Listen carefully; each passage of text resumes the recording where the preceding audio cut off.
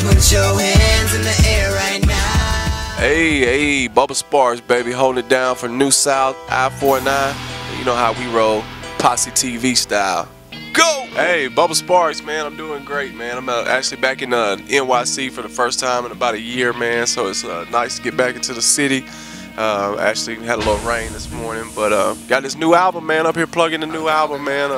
Actually my second album in the last 6 years, so I'm very excited about it. It's called Made on Makashmere Road, tribute to the road I actually grew up on down in LaGrange, Georgia. You know, I'm a real country dude, man. I grew up in the country. That's always been a heavy component of who I am as an artist and who I am as a person. So I basically just kind of went back to, you know, where I actually grew up, you know, the farm I actually grew up on, and shot a lot of the video there, and kind of, you know, just showed the two different sides of, you know, down there in the country, which is basically this way everywhere, but the way we do it down there is we work hard and we play harder.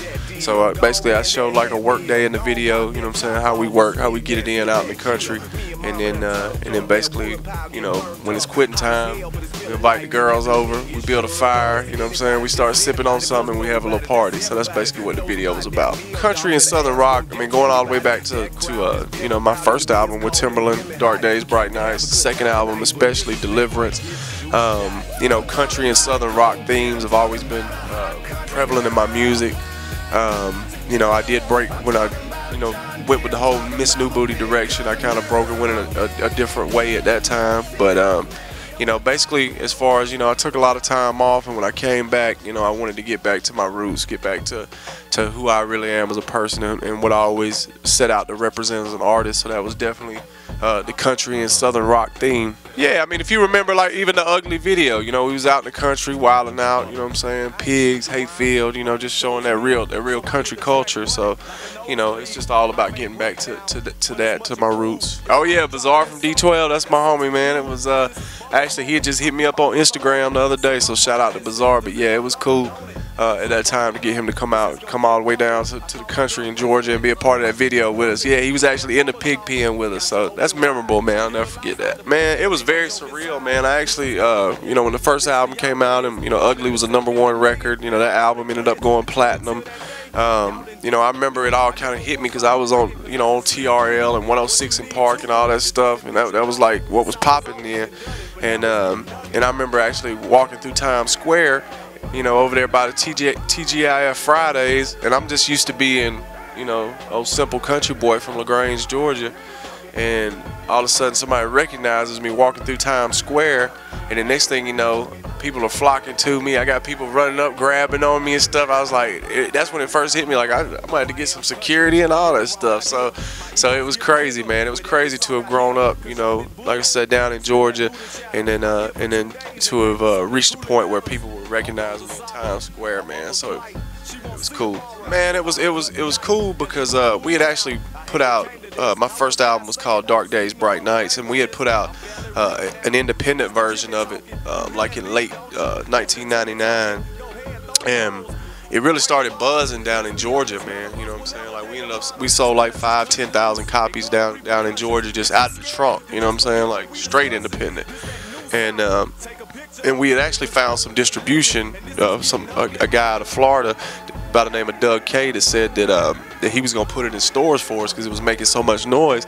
So when he did that, it started moving even more units in stores, and then we actually got a lawyer, a guy by the name of Nick Ciora up here, that heard it and went crazy about it, and he had plugs with all the labels, and so that's when we started shopping at the different labels, and that's when Jimmy Iovine and Interscope heard it, and he's the one that plugged me with Tim after that, so the rest was history. Yeah, I actually talked to Tim last night, and yeah, I mean, we still have a pretty cool relationship, you know, and it's just like the history we made and the things we did back in those days. It was just, you know, I treasure it forever, man. Like, he definitely rode for me, you know what I'm saying? I rode for him, and it was a great time for sure. Well, basically, Deliverance was about my experiences between the first and second album.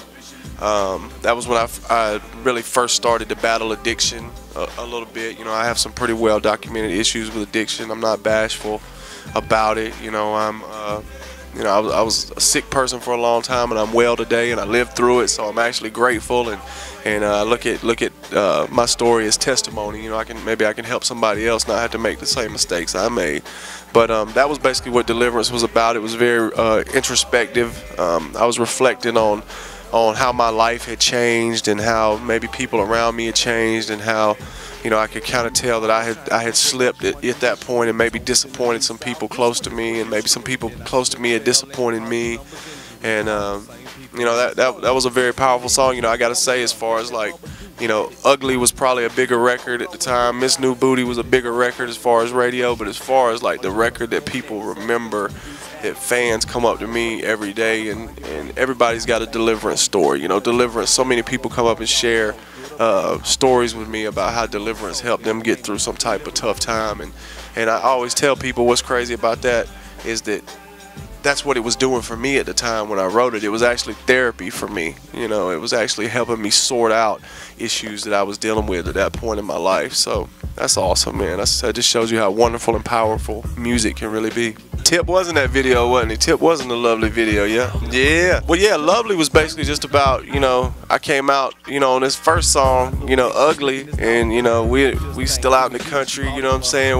We in the pig pen, we still wilding out, you know, we still gutter and grimy, you know, and then basically like the Lovely song and video was basically about, you know, then I make all this money, you know what I'm saying, and then I'm in all these city places, you know, I'm in, you know, I'm starting to acquire things, possessions, you know, and starting to travel all around the world. But, you know, we got an expression down there where I'm from. You can take the boy out of the country, but you can't take the country out of the boy, you know. And so that's basically what that was about. You know, it's kind of like I was like the Beverly Hillbillies of 2001. You know? Yeah, well, basically like the Banging video, I was basically the concept is it was in a way it was a sequel to the Splinter video that we had shot before that, and basically like I was dug out of the ground, you know what I'm saying, like, you know, metaphorically, you know, as far as my career, for all intents and purposes, was dead, you know what I'm saying. I took 6 years off. I mean, you think about it, like, if you're doing anything at an elite level, like, you know, a pro basketball player, pro football player, whatever, if they're performing at a high level and they take 6 years off, you know, there's going to be some rust, you know what I'm saying, and you're basically starting over as far as, you know, I admit I'm making a comeback right now. That's what I'm doing, and America loves a comeback, so get on board. But, yeah, that's what's happening, you know what I'm saying? Like, I stopped making music for a long time. I actually stopped. And, you know, in Splinter, the video is about me being, you know, basically reborn, you know what I'm saying, being dug out of the ground and being reborn as this new person. And then basically Banging is about the unfinished business of me basically trying to, you know, with the metaphor being a club, you know, as far as like trying to negotiate with Saint Peter to get into heaven and get my soul, you know what I'm saying, to get my soul back, you know what I'm saying. That it's like it might even, we leave it open to interpretation whether my soul's in heaven or hell, you know what I'm saying. But it's like basically saying like I still got some business left to do on this planet. You know what I'm saying? I still got a lot of good that I can do in this world, so I need to reclaim my soul just for a little while, you know, so I can finish some business down here on earth before I go back to heaven, or I hope heaven. Could be hell though, you know how it goes. Basically, man, it just looked fly. It was just a different way to spell Sparxxx, because, you know, a lot of people out in the country always call me Bubba. That's a pretty common name out in the country. And then when I came up with the spark, like, let's spark it, you know what I'm saying, like in terms of, you know, in a hip-hop sense, or, you know, maybe I was even talking about, you know, spark the reefer back at that time, but spark it, whatever. But you know, and then I just felt like that was just a cool way to spell it with the 3 X's. Y'all check it out. This is Bubba Sparxxx. Thank y'all for having me today. The new album, Made on Makash Mill Road. And you know what it is. I'm up here in NYC holding it down with my folks from Posse TV all the time. Not just some of the time. Yeah.